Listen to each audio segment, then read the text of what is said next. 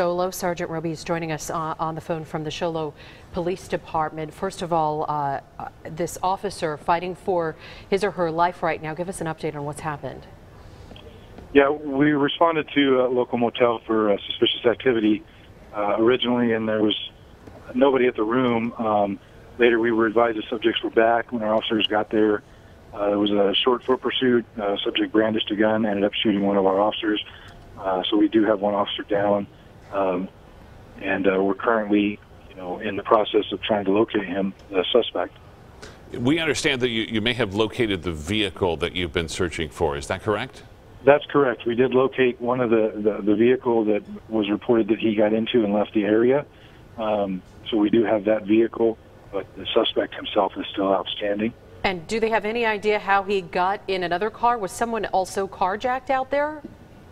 No, we do not believe it was carjacked. We believe it was a related person that has history with him that, knew him. Who might have supplied him with the car. Correct. So this is an individual who's got family and friends possibly in that area or in Navajo County somewhere?